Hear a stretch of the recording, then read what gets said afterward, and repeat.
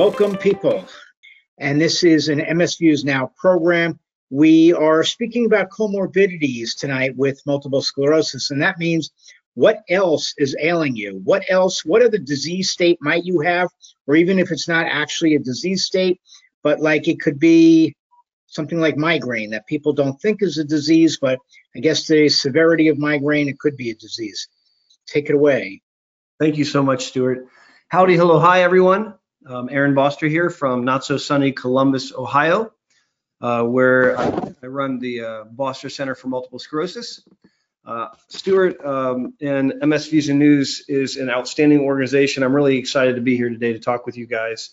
And I've been asked to discuss a really relevant topic in clinical MS neurology. That's the topic of comorbidities. Now, comorbidities sounds like a Scrabble word. And it really, in doctor language, means other stuff that you have going on in addition to the diagnosis that we're talking about. So people are not a disease. So you're not MS or diabetes or cancer. You're a human. You have a name, you have a history, you have a life, and then you happen to have a medical condition. And to be honest with you, all too often, clinicians can sometimes forget that. And I'm embarrassed by that.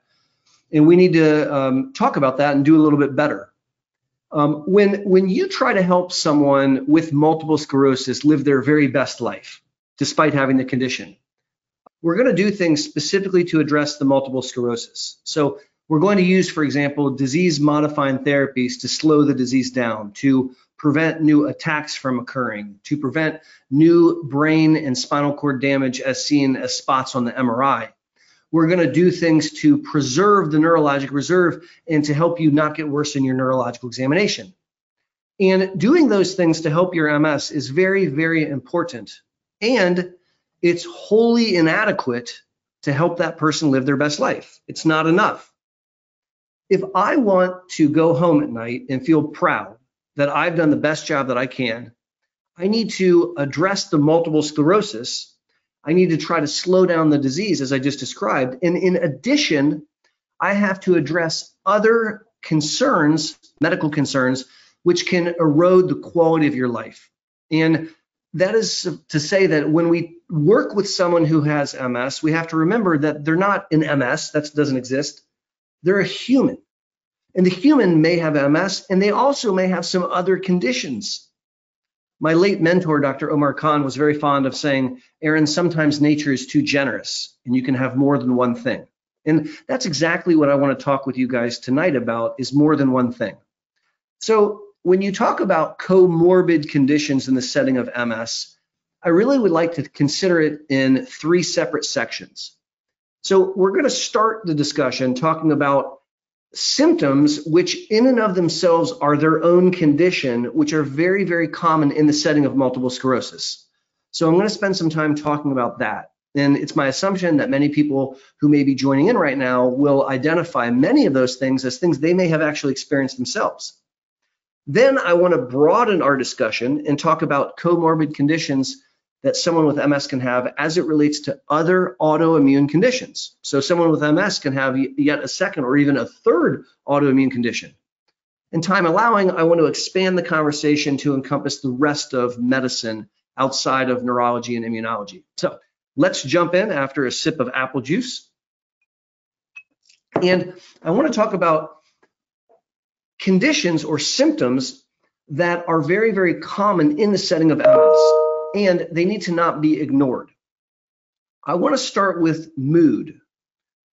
Depression is a disease, right? I suffer from depression. Anxiety is a disease. And human beings can experience depression and anxiety. Untreated, it can destroy the quality of your life. People impacted by MS are twice as likely to experience a bout of depression or a bout of anxiety as compared to the general population. It would be a fool of a doctor, in my opinion, to work with someone impacted by MS and not pay attention to their mood. In fact, there's some very disturbing evidence that if you don't adequately treat depression in someone with MS, you can actually make the disease get worse faster, which is terrifying. And so when you think about comorbid conditions, I want to start off the discussion with thinking about mental health and about a psychiatric condition like depression or anxiety. And a long time ago, a very disgruntled general neurologist, sort of in an off-color way, said, well, I don't treat depression, that's for psychiatrists. And I don't think that guy should really take care of people with MS, because if you ignore the comorbid condition, you make the disease MS worse, and everything is gray. And so at the Boster Center for MS, we do a tremendous effort of trying to dig into mood. And we try to do all kinds of tricks and tips to augment mood. And that's the first comorbid condition that I wanted to discuss. The second one, sticking with the up there's, is cog fog, so cognitive impairment. So all of us, as we age, might be slightly more forgetful than we were 10 years earlier. And it's not uncommon that you'll hear someone say, oh, I had a senior moment, referencing the fact that they forgot something for a moment and then it came back to them or what have you. Cognitive impairment is in and of itself an entire field of neurology, actually. And it's true that in the setting of multiple sclerosis, people can develop difficulties with thinking and memory. It's actually pretty common. Well over 50% of people may have some degree of difficulty with thinking and memory. And if all we're doing to help someone with MS is giving them a disease-modifying therapy, we're missing the boat. Because a lot of people, their jobs demand that they're on point. If I'm taking care of a lawyer and she can't read through a brief, she ain't going to be a lawyer for very long. And so at the same time that we're going to help someone with their MS, slowing the disease down, we have to consider the comorbid condition of cognitive impairment. Now, fortunately, there are a host of things that can be done to augment cognition, and those things work in people impacted by MS. The next comorbid condition that I want to talk to you about is one that is all too common in MS. In fact, it is one of the most common symptoms that people with MS experience, and that's chronic fatigue. So otherwise put, we could talk about chronic fatigue syndrome, which is its own condition. Fatigue being the leading cause of loss of work amongst people with MS, fatigue being the most common symptom that people experience with MS, it's also an invisible phenomenon. So people looking at you can't see it. And that can be a really big problem. Just like with cognitive impairments, just like with depression, the comorbid condition of cognitive impairment is diagnosable and it's treatable. And there are a host of things that we can do to try to augment cognitive performance in someone impacted by MS. Moving on, I want to switch gears and we'll talk about the down there's. And so it's extremely common that people impacted by MS can develop difficulties with bowel, bladder, or bedroom.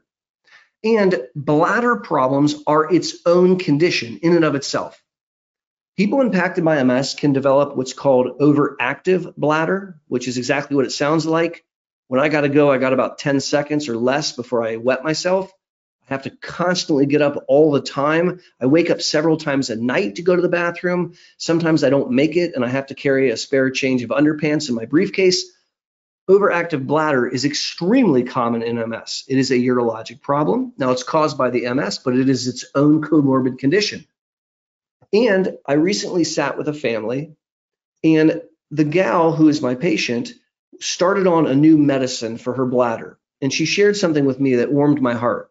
Now, this was just, I think I saw her yesterday. She said, because of that medicine, I'm no longer scared to leave my home. Because prior to this, she had such a challenge with wetting herself that she didn't want to leave her house, which is abominable. The comorbid condition of bladder urgency, of overactive bladder, is easily treatable. And if the neurologist, for example, doesn't have savvy or is not comfortable in that space, that's okay. I want you, as the human with the bladder problem, to say, fine, doc, then send me to a urologist who can help me with that problem. Similarly, sexual dysfunction is unfortunately rather common for both boys and girls with multiple sclerosis. It is very common that people impacted by MS can develop either erectile dysfunction or difficulty with sexual sensation or lubrication, or they can have difficulty or inability to orgasm.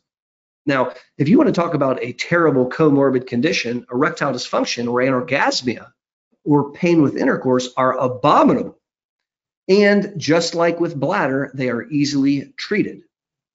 Now, that's a comorbid condition that is worth treating because it improves the quality of your life. It improves Friday, makes Friday fantastic.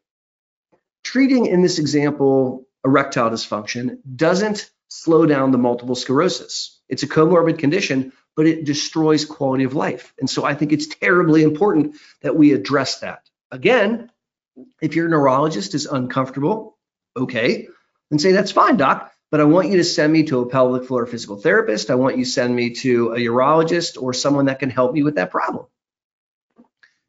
Other comorbid conditions that are very common in MS involve ouchie yaya. So I want to talk about neuropathic pain and I want to talk about spasticity. Both are exceedingly common in the setting of MS. And so many humans have different forms of neuropathic pain, and people with MS very commonly experience neuropathic pain. Now, pain is its own comorbid condition. There's an entire field of medicine called pain medicine, specialists that just deal with pain. And MS has lots of different kinds of pain. And so at the Boster Center, we spend a tremendous amount of time using lotions and potions to try to help people better manage their discomfort, their pain. And sometimes our kung fu's not strong enough, and the medicines that I use aren't adequate. And so we have to send the patient for advanced testing or advanced treatment. We'll send them to a pain specialist. I have patients that have massively benefited from spinal cord stimulators, which I adore. I have patients that have massively benefited from pain pumps or from pain injections. My point here is, if we're giving you a medicine to slow down your MS, that's great. But if you have a burning sensation in your hand and it hurts to touch it, that's not okay with me. That is a comorbid condition called pain, and we need to address that. Now, keeping in the topic of pain, spasticity hurts like the dickens. Spasticity is a situation where opposing muscle groups are no longer talking nicely in the sandbox. So when you want to bring your arm this way, this muscle says, no, I want to still do that. And then you get a tug of war across your arm, and it manifests as cramps, spasms, Charlie horses. Spasticity is its own field. There are doctors that are spasticity doctors. That's all they do. And we deal with spasticity very frequently in the setting of MS. Upwards of 70% of people with MS have spasticity. And so if we're going to help someone not have a spasm and fall down, not have a cramp and, writhe in pain, not have a leg that won't bend to get in the car, then we need to address that spasticity along with the underlying multiple sclerosis. And there are a host of things that can be done for spasticity, ranging from stretching and physical therapy to intrathecal baclofen pumps and Botox injections. My point here is that is a comorbid condition with, if not treated, can erode the quality of your life, and that's not okay. Keeping with the topic of pain, I want to talk about headaches or migraines. So migraines are very common, and people impacted by MS are twice as likely to experience migraine headaches compared to the general population. At the Boster Center, we treat a lot of headaches, and we use headache cocktails, we use IV infusions for headaches, we use shots that people take monthly. I do a lot of headache Botox management, where we actually use botulinum toxin to reduce headaches. And again, having a migraine won't make your MS get worse faster, but it'll make it so you can't work or go to dinner or hold down a meal or have a conversation. I have patients that literally will have migraines more than 14, 15 times a month. And so addressing that comorbid condition is critically important. Within the broad field of neurology, headache neurology is an entire field. And if you have medically refractory migraines or your MS neurologist is not feeling comfortable treating your migraines, you can ask for a referral to a headache specialist. There may be a headache specialist in the same neurology department where you see the MS guy, and you can have those things treated. Before we shift gears and kind of broaden our discussion, I want to talk about just a couple more comorbid conditions which kind of are very common in the setting of MS. The first one is seizures. So a seizure is an electrical storm on the brain. And when you have a seizure, that part of the brain goes offline. And a seizure can be quick. It can be a few seconds or 30 seconds. But it can cause a terrible car crash. You could, God forbid, drown in a tub. You can fall down and injure yourself. I mean, having a seizure, an electrical storm on your brain is bad news bears.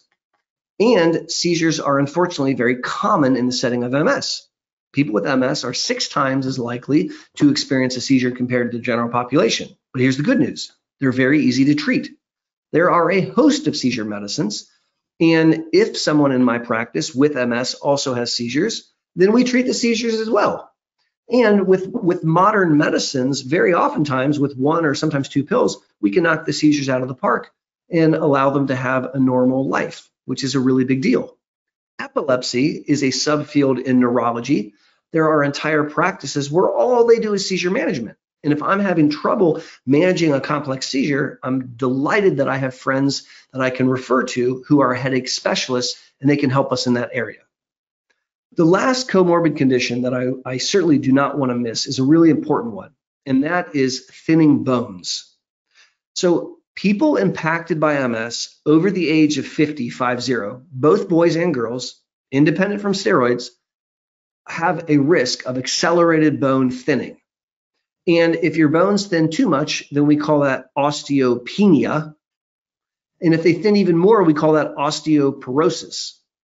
And thinning bones are a major problem. People with MS are at risk of falling. And if you fall on a weak hip, it could shatter, God forbid, or you could break your femur. And we need to be aware that people impacted by MS are at high risk of thinning bones, and we need to do things to thwart that. We want to make sure that people over the age of 50 who have MS are getting a bone density scan, a DEXA, D-E-X-A scan. And if they are found to have thinning bones, we want to intervene with medicines, lotions, and potions and physiotherapy to help beef up those bones. So as we engage in a conversation tonight about comorbid conditions that can impact people with MS, I want you to keep in mind that several are very, very proximal to the disease. The up there's chronic fatigue, cognitive impairment, depression, and anxiety. We think about comorbid conditions about the down there. So bladder dysfunction, bowel or sexual dysfunction. We think about a host of pain syndromes. So neuropathic pain in your limbs or in your body or in your face, headaches, spasticity. And I wanted to mention seizures and also osteopenia. So now I'm going to go from things related to MS directly to other comorbid autoimmune conditions. So I'm going to broaden the discussion a little bit after a sip of apple juice. So MS is an autoimmune condition. Autoimmunity is a phenomenon where the system in your body that fights off bad guys makes an error in judgment, and instead of attacking a bad guy, it by accident attacks you. And there are many, many autoimmune conditions. I think there's probably well over 100 different autoimmune conditions. Multiple sclerosis, obviously, is an autoimmune condition where the immune system inappropriately attacks the holiest of holies, the supercomputer that runs the body, the brain, and the spinal cord, the superhighway that takes the information from the brain down to the feet and back up. And obviously, in the setting of treating MS, we want to do things, disease-modifying therapies and the like, to prevent that damage from occurring. People impacted by MS are, in my opinion, at a higher likelihood of experiencing other autoimmune conditions. And so, as I was trained, if you have MS, an autoimmune condition, you are more likely to have a second autoimmune condition, and you're going to see autoimmunity in your family. So invariably, when I take a family history, I'll find an aunt or an uncle that has a different kind of autoimmune condition. But I want to spend a few minutes and talk about comorbid autoimmunity. And I want to focus on treatment because I love twofers. A twofer is when I get 2 for the price of 1. Because interestingly, some of the medicines used to treat MS also treat other autoimmune conditions. So let's try to discuss them right now. A very common autoimmune condition is when the immune system destroys the joints of the hand or other large joints, and this is called rheumatoid arthritis. You may have heard of rheumatoid arthritis. This is unfortunately a very disfiguring and painful autoimmune condition, and it can be treated lots of different ways. One of the ways that we treat autoimmune condition rheumatoid arthritis is with a medicine called rituximab. So many of you listening right now may have heard of rituximab because we use it off-label frequently to treat multiple sclerosis. And it's a very potent, very successful medicine. And so when I have a patient who has both multiple sclerosis and rheumatoid arthritis. I will liaise with the rheumatologist, and if the condition is bad enough, we will put them on medicine like Rituxan or one of the other B-cell depleting medicines and treat both conditions for the price of one. There's another MS medicine called Aubagio. Aubagio is a pill that you swallow, and it is a medicine for MS. It's been on the market since 2013. Aubagio is the first metabolite of an ancient drug for rheumatoid arthritis called Arava. When you swallow Arava, the first metabolite becomes Aubagio, so they're basically the same medicine. And another way of treating comorbid autoimmune rheumatoid arthritis with MS is to use Aubagio, and I've done that many times. In fact, sometimes we do both Rituxan and Aubagio. And so it's really kind of awesome when we can get a twofer. And there are several other twofers that we can consider. I want to talk about some autoimmune conditions that involve the gut. So Crohn's disease is a very nasty autoimmune condition. It's not that uncommon. I have several patients, unfortunately, who suffer from both Crohn's disease and they suffer from multiple sclerosis. And we can use a very potent medicine. It's a very, very powerful medicine for MS called natalizumab, Tysabri.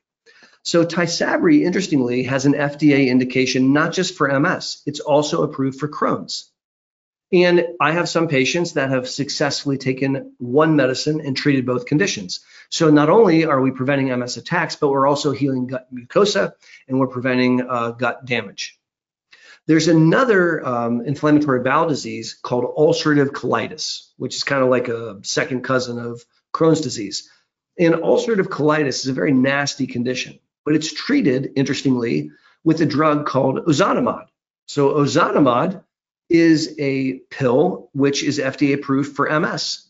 And if someone has both multiple sclerosis and comorbid ulcerative colitis, you can treat both conditions with one pill using ozanimod. The last comorbid autoimmune condition that I want to discuss is called psoriasis. Psoriasis is an unpleasant autoimmune condition where you get these scaly patches on your skin and they can be painful and they can bleed. And sometimes there's actually systemic problems that we can see with psoriasis. And interestingly, in Germany, there's a medicine for psoriasis, which is not available in the United States, called Fumiderm. Fumiderm is a fumaric ester salt, and so is Tecfidera and Vumerity. Tecfidera's real name is dimethylfumarate, and Vumerity's real name is diroxyl fumarate. And when you swallow either drug and it goes in your stomach, the first metabolite is a drug called monomethylfumarate. And that drug will also treat psoriatic arthritis or psoriasis. And so I have plenty of patients who have gotten a twofer where they're taking Vumerity twice a day or they're taking Tecfidera twice a day, and they're treating both their MS and their psoriasis, which is always really very cool. It wouldn't be appropriate to leave the topic of autoimmunity if I didn't talk about thyroid. Now, I don't have a clever twofer with thyroid, but I would submit to you that if someone with MS has a second autoimmune condition, it's most commonly a thyroid problem. Thyroids are easily diagnosed with labs that can be drawn anywhere, and they're oftentimes very easily managed simply with a medicine here or there. And so it's important to consider the thyroid in someone with MS because an abnormal thyroid can cause all kinds of neurological-like symptoms, fatigue and cold limbs and weight gain and all kinds, a host of things, which could be confused for some of the symptoms of multiple sclerosis. So in the last few minutes, we've talked about comorbid things that are very common in MS, like spasticity and like bladder dysfunction. And then I broadened our conversation a little bit to talk about other comorbid autoimmune conditions that someone with MS might have. I want to wrap up now, broadening our conversation even more to talk about other conditions which are very commonly seen in human beings, including human beings that happen to have multiple sclerosis. And I want to really highlight cardiovascular stuff. So, for example, high blood pressure, diabetes, high cholesterol, tobacco use, and alcohol use. So those are considered cardiovascular risk factors. And unfortunately, it's very, very common that my patient may have MS and high blood pressure. I have many patients that have MS and diabetes or high cholesterol. I have patients that, despite it being 2024, they still smoke cigarettes. Or I have patients that excessively use alcohol. And those are cardiovascular risk factors. Those behaviors can cause the brain to shrink faster than we would like, can cause the arteries of the brain to harden faster. And what we have learned is very disturbing. If you have a comorbid high blood pressure or cholesterol or diabetes, and you don't treat it adequately, your neurological status, your MS, gets worse faster, which is scary.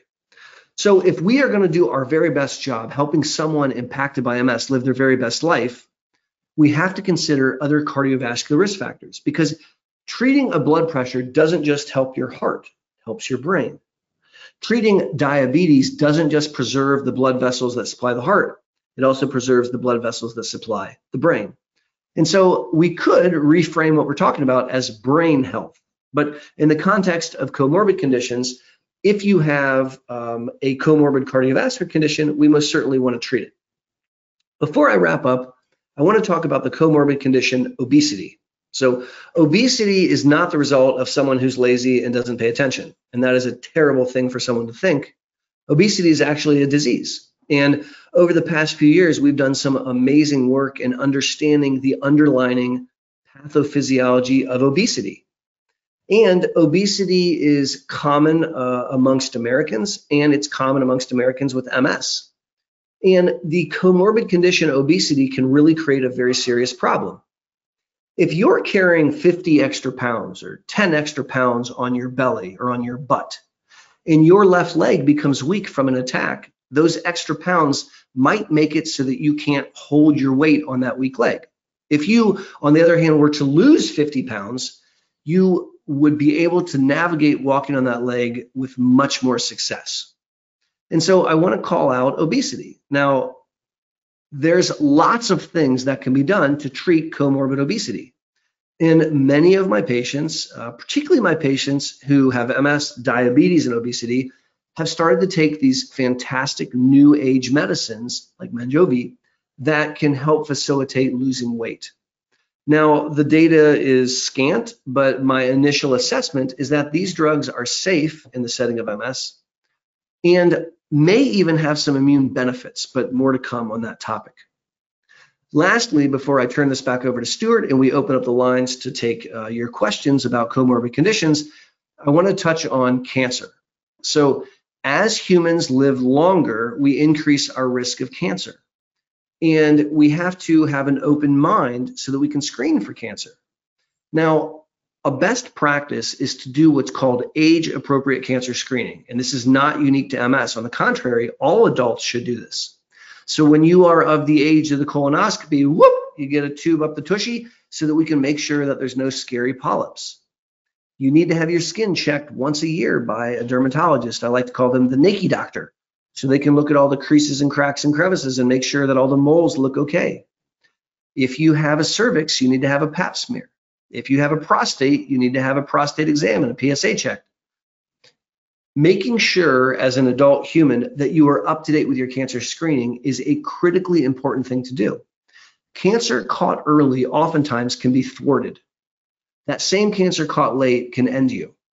And I would hate to control your MS and allow a comorbid condition like that to get the better hand. My name is Aaron Boster, and this is the very first time I've talked about this topic of comorbid conditions and multiple sclerosis. And so I want to thank Stuart and MS Visa News for giving me the opportunity. And I want to kick it back to our host so we can open up the lines and I can field your questions. Hey, everybody. Thank you very, very much, Dr. Boster. And I just want to let everybody know that I, too, can say that this is the very first time that we are providing this topic for a program. And I'm glad that I chose Dr. Boster, my friend, to be able to do this. And as long as I'm telling you that he's my friend, I want everybody to know that yesterday was his birthday. Yay! Thanks. Thank you. All right. I was going to send him roses, but I didn't think he would appreciate getting roses. I would send me roses. I would love it. Yeah. Exactly. Okay. All right. We'll save that for next year, though. And I plan on being here, and he plans on being here, so we can do it at that time. Love it. All right. We have a lot of questions, as was expected, but I want you to know, even though we do have a lot of questions, there are more than 60 people online, and we do hope that others will ask questions as well. And by the way, I'm wearing a lumbered shirt because it was chilly in South Florida today. Imagine that. It was a whole 52 degrees when I woke up this morning. And yes, for a lot of you saying 52, oh my God, what is this guy talking about? Well, 52 for down here is quite chilly. So much so that it actually felt colder than when I was in North Carolina this weekend. I left there on Sunday. It was 29 degrees, and that 29 degrees felt warmer than this 52 degrees, oddly. Okay. Wait until you come visit us in Ohio in March, Stuart. That's right. That's right. I can't wait because, you know, every time we're there, it snows. So I'm looking forward to that. All right. First question. Well, I have a lot of questions. All right. Let's go with the first one that was thrown my way, and that is, how does cog fog actually get treated? Is there a treatment for this? Yes. So the cognitive impairment that we commonly see with multiple sclerosis is not like an Alzheimer's dementia, right? So that's a very different condition. The cognitive impairment that we see with MS is a prefrontal executive functioning problem, which typically manifests as difficulty thinking on the fly, or doing some task under pressure, or maintaining a list in your head, or holding calculations in your head, or something like that. And it can also make it hard to attend. So if you're listening to me right now, presumably you're attending to my voice and taking in what I'm saying. But in the setting of MS, you could be trying your darndest to listen and you can't take it in, you can't attend. So what do we do about that? Well, there are medicines which can help with cognition in MS, and I use them ubiquitously. So for example, there's drugs like modafinil or armodafinil. There are other drugs like dexamphetamine salts. And these medicines trick your brain into being more awake, but they also trick your brain into being more attentive. One more way that we can treat cog fog is actually by treating depression. And at first you may say, did you not hear me well? I did. If you have a mood condition, it will make you not think clearly. This has been well studied. It's called pseudo-dementia. And so if you treat the underlying mood, the cognition pops up. So lots of other ways to do it, but those are two big ones. Okay, thank you for that. Next, you said something about, well, let's go into that later. All right, osteoporosis and bone thinning. Other than having a test for osteoporosis, what would somebody do if they find out that they have thin bones? And what do you suggest? Do you suggest calcium intake? Do you suggest using some of the mainline medication that's for osteoporosis? Or are there any complementary therapies that can be used just as well? So this is a really important topic. And, you know, the obvious caveat that I can't give people listening medical advice, but I hope that you can take this information and education back to your provider to have an informed conversation. So one of the things that we can do to help strengthen the bones is stomp the ground. So as we choose ways of exercising, I love water aerobics and water activities, but they don't help bone growth. And so walking on the ground, where you keep slamming your foot into the ground as you walk, causes reactive bone growth. Weightlifting is a fantastic exercise because let's say, for example, that you have a barbell on your back and you're standing, you're putting pressure on your entire axial skeleton, and the skeleton responds with reactive bone growth. So choosing exercises that make you fight gravity, whether that be walking or whether that be lifting weights, is a very key element in my opinion. We also can use medicines to push calcium into the bones. And there are really good medicines out there. For example, there's a medicine that we give a lot called Prolia. It's an injection that we give, and it forces calcium to go into the bones. There are several supplements that I think are very relevant. And again, I want you to talk to your provider to make sure these supplements are safe for you. But there's three. Calcium is the substrate for your bones. And so you want to make sure that you're getting enough calcium in your diet. Now, if you're not a good milk drinker like you were when you were a kid, or you don't eat lots and lots of cheese, you want to make sure that you're supplementing calcium. And some people, instead of eating calcium-rich products, they'll take a calcium pill. And they have things like Oscal and a bunch of other things that you can purchase at the store. Another supplement which can help is actually vitamin D. So vitamin D, in addition to helping slow down multiple sclerosis, helps push calcium into the bones. And lastly, vitamin K2 is another vitamin which can further help the vitamin D help push the calcium into the bones. So there are a host of things that can be done to thwart and try to improve upon bone density. That was a really important question. Thank you. Thank you. So you were saying about each of these different things. What are you saying is the amount that people should take? Starting with, you said calcium, that they could take calcium supplements, they could take vitamin K2, they could take vitamin D3. I know that vitamin D3 you should actually be blood tested for, but what about the other two? So again, I don't want to give like clear, like please take this, because I don't know the individual situations, but oftentimes like taking like 500 of like calcium supplement with each meal is something that many patients do. And if you buy, like, for example, over the counter, I mentioned Oscal earlier, that's what'll be on the label. K2 depends, and oftentimes I like to recommend products where there's vitamin D with K2 in it, so then it's like a package deal and you don't even have to think about it. Again, I don't want to get too much into specifics because there are individual parameters for each person that we may have to consider. But those are where I would start. Okay, thank you. I'm going to stay on the same line because you were talking about walking, you were talking about the pain that could be caused by walking. So let's go with, I was looking that up as you were talking about it, and it talks about MS nerve pain in the bottom of the feet. Now, is that what you were referring to? So pain in your feet can come from many different things. And there are other conditions which can cause foot pain. So for example, the comorbid condition diabetes very commonly can cause neuropathic pain in your feet. It's not uncommon at all. And that's called a neuropathy, where the nerves are damaged by the diabetes and it causes horrible pain. In the setting of multiple sclerosis, the spinal cord can be involved. And so it's actually called a myelopathy, which is the word for problem with your spinal cord. And that can also manifest as pain in your feet. Here's the kicker. It's treated the same way. So the neuropathic pain medicines that we use to dampen or make the pain disappear are the same. Now, the underlying cause is different. With the diabetes, we want to control the sugar. With the MS, we want to control the disease activity.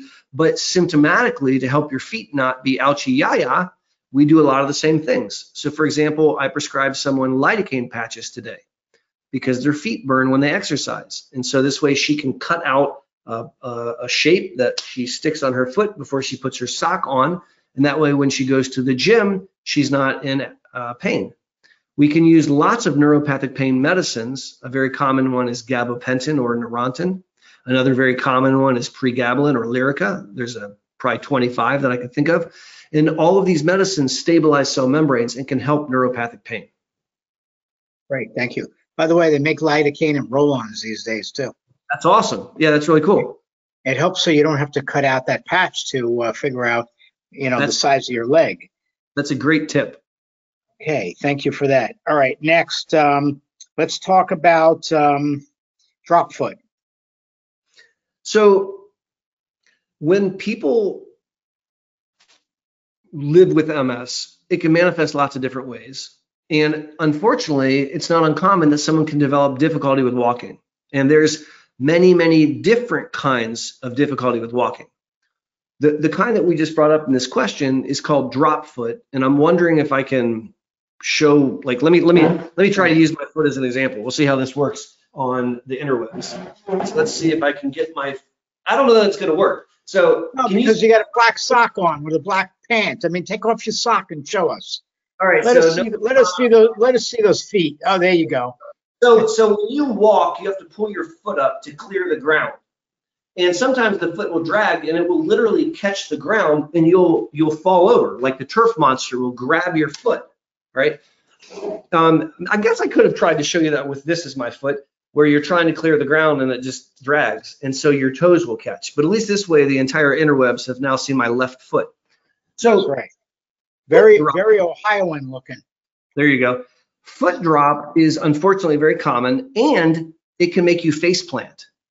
And it can get worse as you get tired. So foot drop's a major issue. There are a bunch of things that can be done to treat foot drop. So let me just list like 8. So one of them is physical therapy. Sometimes we're able to strengthen the muscle on the front of your leg called the tibialis anterior, and we can help pull that foot up. So physical therapy can sometimes help. A second thing we can do is something called a foot flexor, which is about a $40 purchase on Amazon. It's a cloth thing that like a Velcro that wraps around your ankle with a bungee cord that goes down to the top of your shoelaces and pulls your foot up. I love them because they're inexpensive and you can throw it on and you can take it off. If that's not adequate, they have something called an AFO, ankle foot orthosis, which is like another Scrabble word. It's typically something made out of Kevlar or very lightweight metal or sometimes plastic. And it's kind of shaped like an L, which is molded to the back of your calf and your foot and goes inside your shoe. And it just keeps your foot up like this so you can clear the ground. They have very advanced tools now, which are unfortunately a bit expensive, but I'll talk about 2 of them.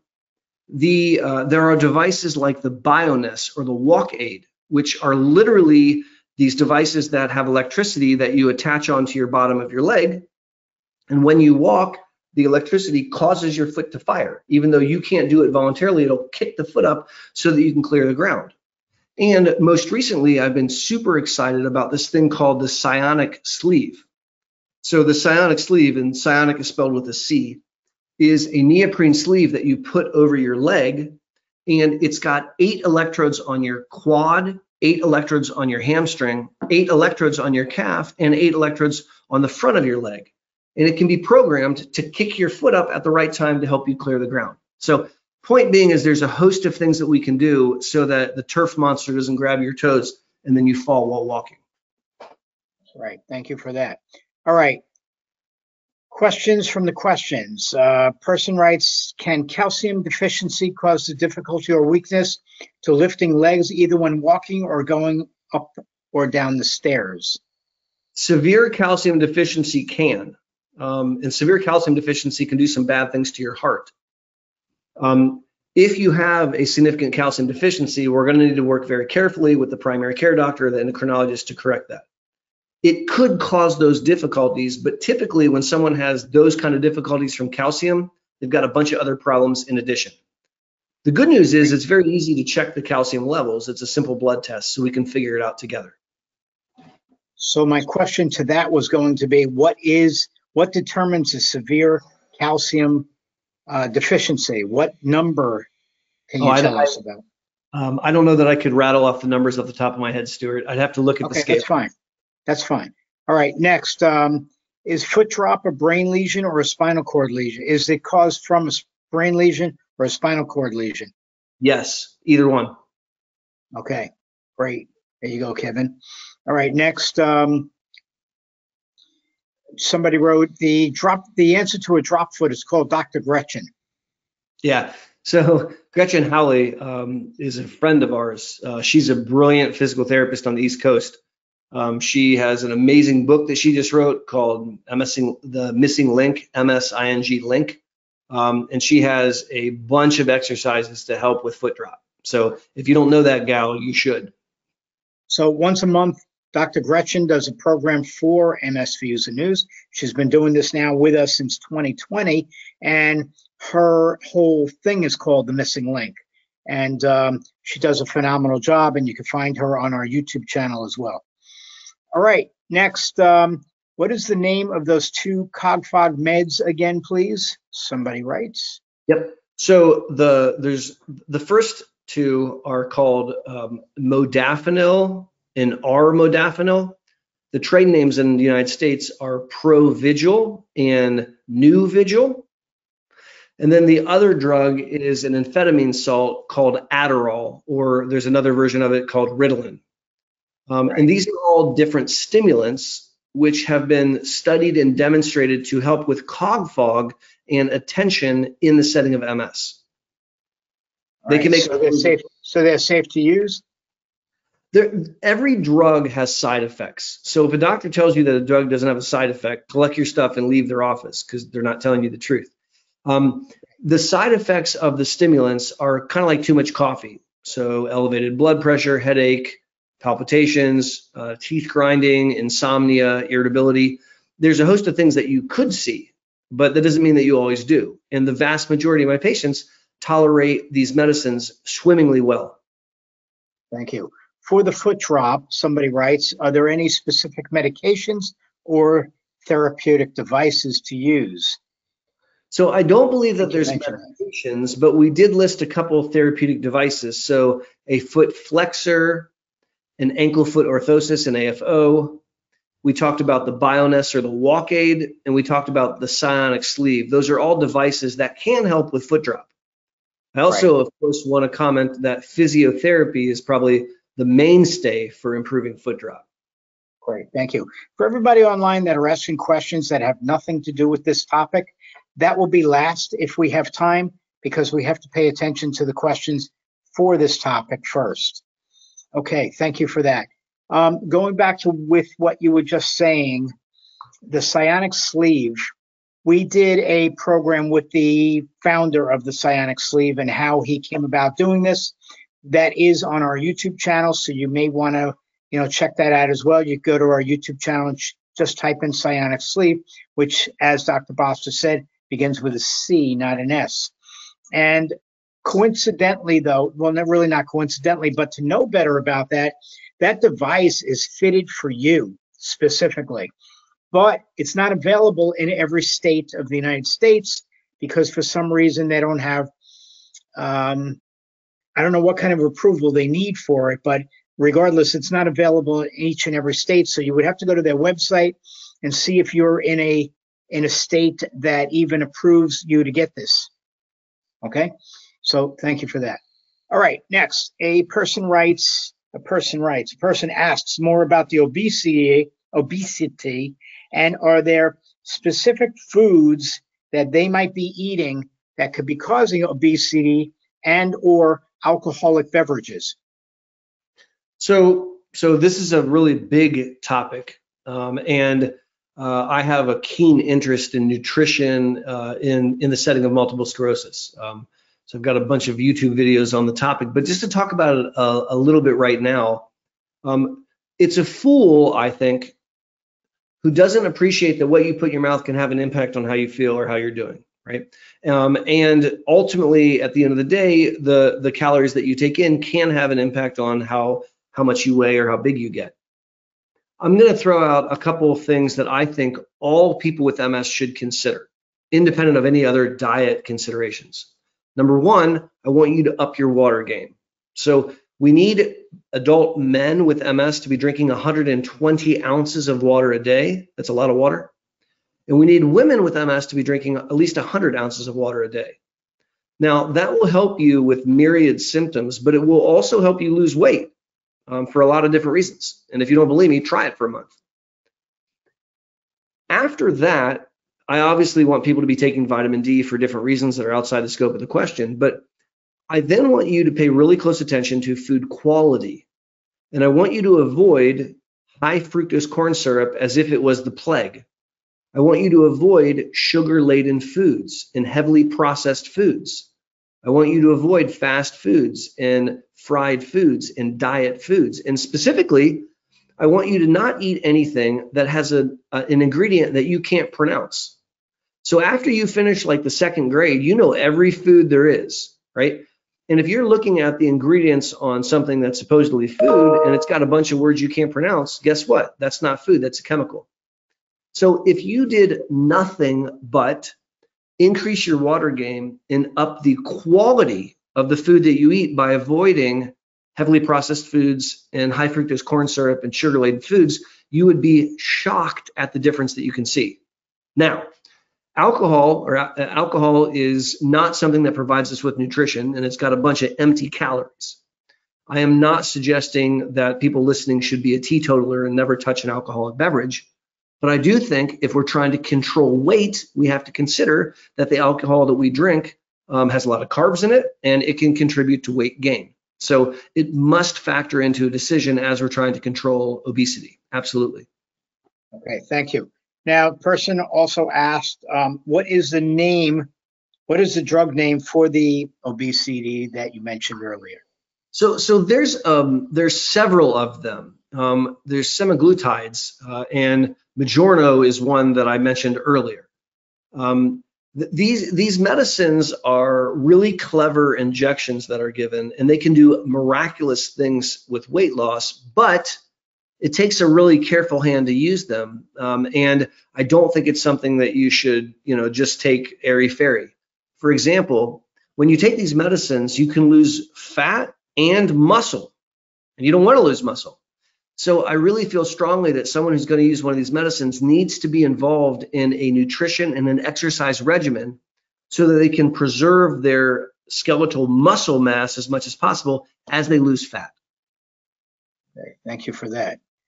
You ever hear of PTTD? And PTTD is a posterior tibial tendon deficiency, and supposedly that has something to do with MS and the MS tendons and tissues causing problems with the feet. We're back to that again. Do you know anything about that? Respectfully, no. Okay, let's go on to the next question then, because there's a lot of questions. All right, next one is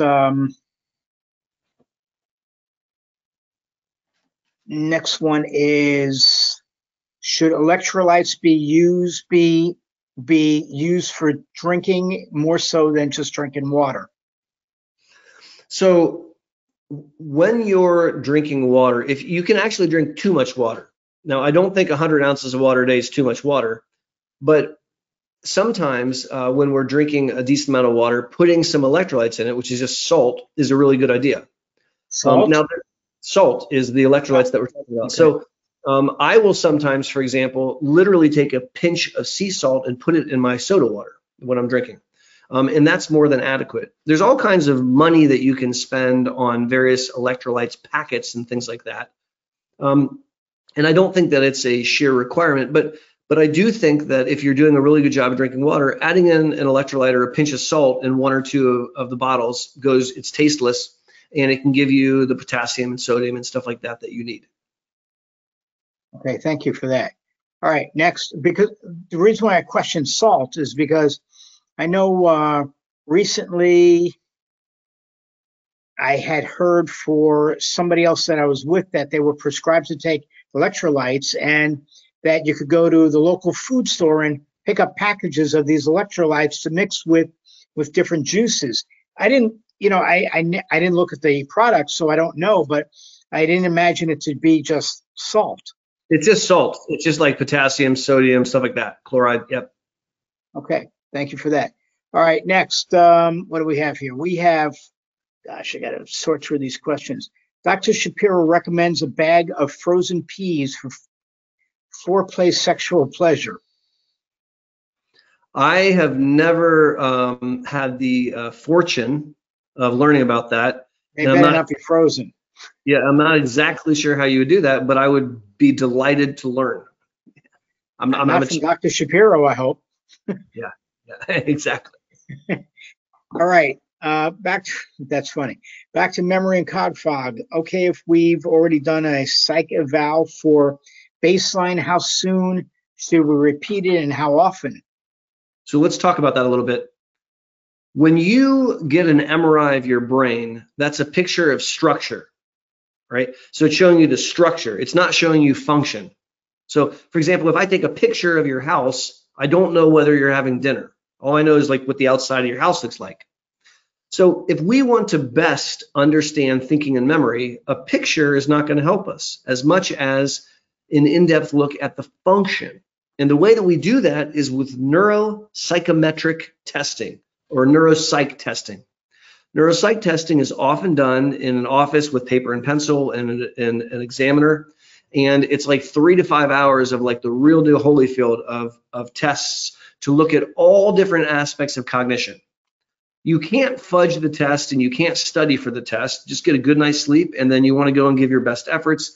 And the report that it generates is brilliant because it will show you for your educational level and age How do you perform compared to others? And invariably, it will find a couple things that you're way better at than everyone else, a bunch of things that you do as well as everyone else, and then there may be like 2 or 3 things that you're not very good at. And if we can figure out what these are, we can develop strategies to overcome them. Now, neuropsychometric testing is extremely valuable when done serially, meaning done over time. And I personally like to repeat neurocog testing or neuropsychometric testing at a span of about 2 to 3 years. Situations where we might do it longer, I oftentimes don't want to do it shorter, but if I get neuropsych and then a couple years later, 2, 3 years later, get another neuropsych, it gives me a very, very strong sense of the direction that we're going in. And I found that to be super valuable. Okay, thank you for that. All right, next we have, done on this page, thankfully. All right, next we have a lot of stuff here. All right, a person writes that she was diagnosed with relapse and remitting MS in 2014. She was diagnosed with RRMS in 2014 with Sjögren's syndrome, psoriasis, and endometriosis. And then along with anxiety and depression. That is a lot to have to deal with. So 100%. What can you say for this person? So again, I go back to my mentor's comment that sometimes nature is too generous. And I'm listening to someone that has not 1 but 2 autoimmune conditions. And so we want to be very aggressive about controlling the Sjögren's syndrome. We want to be very aggressive about controlling the MS. And then we want to pick apart those other things. The endometriosis can be treated. We want to be laser focused on trying to minimize and treat those comorbid conditions so that you can live your very best life. You didn't choose to have all those things, but you can choose to fight all of them. And you want to amass a village, a team, which is going to probably involve a rheumatologist. It's probably going to involve a neurologist and maybe a couple other team members so that you can thwart them. Okay, thank you. And because I can't remember, what do you have for confusion? So when we talk about confusion, there's a lot of different things that we need to keep in mind. We mentioned earlier that there are medicines that can trick your brain into being more awake, like the modafinil and the armodafinil and the Adderalls and those things. I also mentioned to you that we want to treat depression because untreated depression can make cognition worse. I'll take the discussion a little bit further, and the next thing I want to do is I want to remove naughty medicines. There are many, many medicines which are used with the best of intentions, which can impair cognition. For example, some of the most common medicines to treat bladder risk causing cognitive impairment. So medicines like ditropan or Detrol are notorious for causing cognitive impairment, particularly in folks that are over 60. There are other medicines for bladder that do not cause cognitive impairment. And so screening your medicines with your neurologist or with your primary care doctor or even with your pharmacist to look for those things are really important. I mentioned earlier the importance of treating spasticity, but spasticity medicines can contribute to cognitive impairment. Same thing with neuropathic pain medicines. So when a doctor puts you on a pill, we need to do a deep dive and make sure that pill is not going to create a problem elsewhere. And polypharmacy, which is a doctor word for gosh, you're on a lot of medicines, is typically defined as being on more than 5 medicines, is ubiquitous. It's very, very common in the setting of MS. So here's my suggestion. If your doctor wants to put you on a new medicine, say, okay, which one are you going to remove? And see if they can remove a medicine. And each time you see your doctor, I think it's fair to say, hey, by the way, doc, which med can we cut in half? And I think that we always need to keep top of mind that we want to reduce the number of medicines and the doses as low as we can to reduce comorbid problems like cognitive impairment. Thank you for that.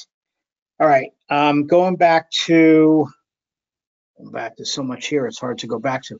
All right, going back to the bladder issues, going back to the obesity question, you were talking about adding a lot more water to your diet. What does that do for the people who are already having problems with peeing? Ed, drinking 120 ounces a day for men and 100 ounces a day for women, as you said, I mean, that's a hell of a lot of water to be peeing out somewhere. And if somebody's got urgency issues and is obese, what do they do? So this is a very good question. It makes common sense that if you have pee-pee problems and you avoid drinking, you'll have less pee-pee problems, except that's not true. The common sense does not play out medically. The reason is you make urine based on filtering your blood. So even if you don't drink anything, you're going to make some urine. Here's the problem. That urine will be profoundly concentrated. It'll be super, super concentrated. Concentrated urine has a lot of urea in it, which is a bladder irritant. Concentrated urine will cause that bladder to spasm and cramp, and it will make overactive bladder worse. Moreover, concentrated urine is an outstanding environment for bacteria to grow. And so someone who's not drinking adequate amounts of water actually will have more problems with bladder incontinence and more problems with urinary tract infections. If you are drinking a lot of water and you're peeing a lot, you're constantly flushing the bladder. And you'll notice that the urine is dilute. It'll look clear. It won't be bright yellow or straw because it's diluted. That removes the bladder irritants and it causes less spasms of the bladder. And it constantly flushes away the bacteria, so you have much less likely risk of developing a urinary tract infection. Now, I agree with you that that's a lot of water, and I want to talk about when we drink that water, right? Many red-blooded Americans don't drink much at all during the day. Maybe they drink caffeine in the form of coffee or soda pop, and that dehydrates you further, and they get home and they're really, really thirsty. And so before they go to bed, they start chugging water and they're drinking water, and they literally will bring water to the bedside table, right? Well, that's a problem because you're going to get up 100 times a night to go pee, and then you won't get restorative sleep. So here's what I want you to do. Let's take a gal that needs to drink 100 ounces of water. I want you to drink a glass of water with breakfast. And come on now, that's not asking too much of you. You have breakfast, you have eggs, you have grits, you have a little coffee, you have a Danish, and you have a glass of water. You can do that. Then I want you to drink a glass of water with lunch. So whatever you're going to have for lunch, you have a little sandwich, you have a little iced tea, you just add a water. I want you to drink a glass of water with dinner. All right, so we got 3 glasses of water. Now it's real easy. I simply need you to drink 1 glass of water between breakfast and lunch. That's not too much. You got 4 or 5 hours to drink 1 glass. Then I need you to drink 1 glass of water between lunch and dinner. And after dinner, I want you to stop drinking. If you do what I just mentioned, you have consumed 2/3 of all the fluid you're going to drink in the first half of your day, and you've consumed 100 ounces of water through dinner. The reason I like that is when you drink something, you make urine for 6 hours. So if you eat dinner at 6, you're going to make urine until midnight, which is pretty late. But if you drink until 11 p.m., you are making urine all night long. And so when you're drinking adequate amounts of water, you want to stack it in the first half of the day. Okay, thank you for that. Wow, that was a lot. That was a tremendous amount. Okay, let's see what's next, because we have a lot to go with what's next. Baclofen. Let's talk about baclofen for a minute. One of the medicines that contribute to confusion, you said, is baclofen. To help confusion. I'm getting so confused I can't think about it. All right. Wait, let me go get some baclofen. All right. But how does that negatively affect multiple sclerosis? So again, we're talking about side effects of medicines. So if you have a cramp, a spasm, a Charlie horse, if you have a stiff leg, that can really create a lot of problems for you. Not only can it cause contractures and decubitus ulcers, but it hurts like the dickens. It can make you walk wonky or make you at high risk of falling, right? So that's spasticity, and we can treat that. However, the medicines like baclofen do have side effects. And baclofen, I joke, is a distant cousin of beer. And the symptoms or the side effects are groggy, dizzy, sleepy. Now, fortunately, you can acclimate to it over time. And again, we want to use the least amount of medicine possible for the benefit that we're trying to seek.